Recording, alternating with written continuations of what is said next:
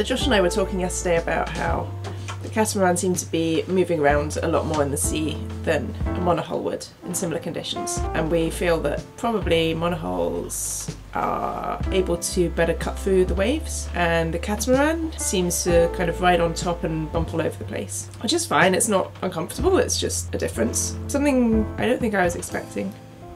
This morning I noticed that overnight at our anchorage the wind had picked up quite a bit.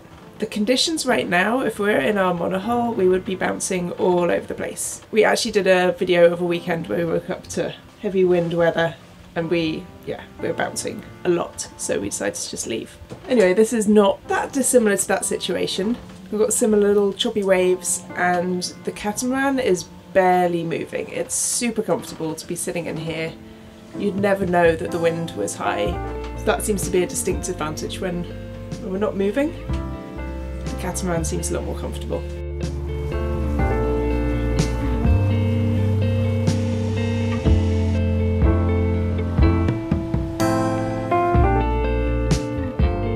On our last day for this trip to Florida, we continued up the ICW from Sarasota Bay to Cortez. Cortez is where we're having the boat hauled out for some work over the winter.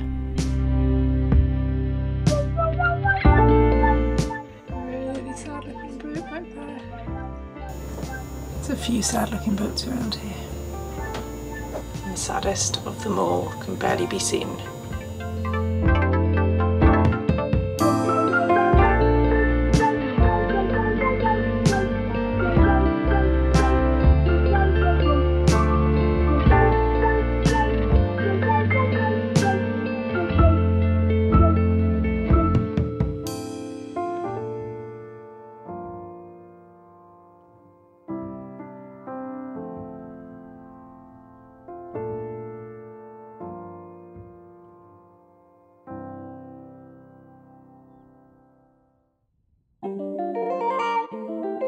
The very last stretch from the temporary anchorage to the boatyard was really stressful.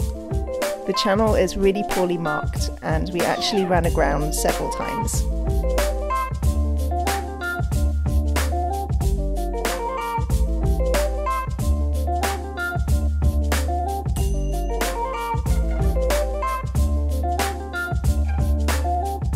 So we did actually make it in one piece. Had a very nice lady called Jay come and help us. Would have been pretty screwed without her. This is our dockage. Travel lift up there, take us out.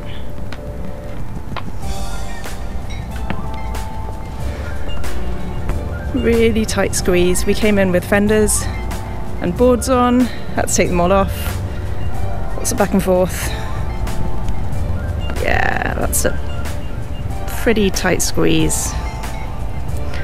Not ideal. We are making some impromptu fenders out of this shitty old carpet that Kate does not want to keep.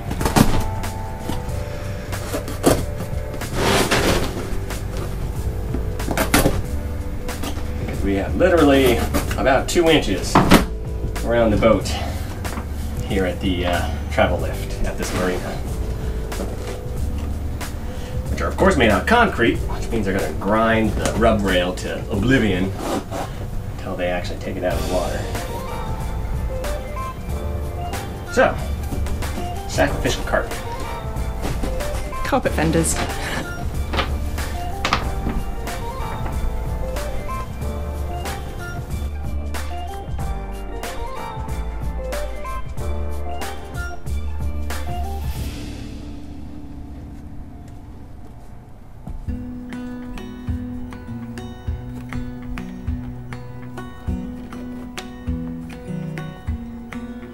Pretty smart.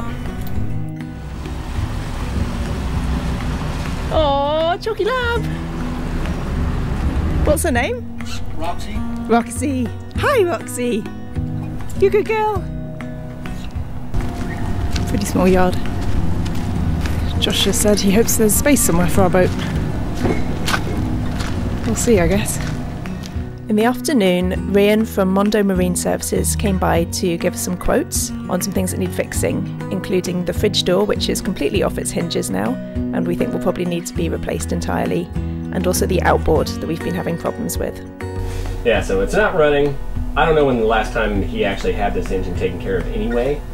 So like probably sort of the whole tune-up wouldn't be a bad thing. It's a 2-stroke. Okay. This is broken off or not connected, so that needs to be reconnected. Okay. When we fired it up the first time, it ran pretty well for 2 minutes, and, so it works at least. So there was water coming through. Yeah, initially. Yeah, I'm gonna put it down to the water pump. What we'll do is we'll change the oil. I mean, we'll take a look at the water pump and spark plugs and general things like that. Okay. So we're off to find something to eat in this little town. We're in Cortez right now. Just walking away from the marina. What she said. It's getting dark out. Tons of bugs right now, just bugging me. Got bites all over me. I sprayed myself down with off. It's one of the nice things about anchoring, you don't get nearly as many bugs as you do on shore. Oh well. Just one night here, then we're up at 4 AM to get our flight. See what we find for dinner. Hopefully some nice seafood. It's like an old boat graveyard on the side of the road here. Maybe they're just hanging out for the season. Who knows? I don't think so. They're looking pretty sad. It's kind of cool though, just walking down the road and see a load of boats and palm trees. So we're going to have a little talk through, but it's really noisy here, and I know how you guys like your nice sound, so we're going to abort that operation and have a little chat after we've had dinner. But we've sorted some seafood dinner, so it's nice to have a fish sandwich, and Josh is getting a black grouper dinner. A cute little place, got lots of noise though, road noise, loud music, Seahawks playing, so Josh is completely distracted. Go Hawks! Go Hawks! And yeah, so we'll check in later. See you after dinner.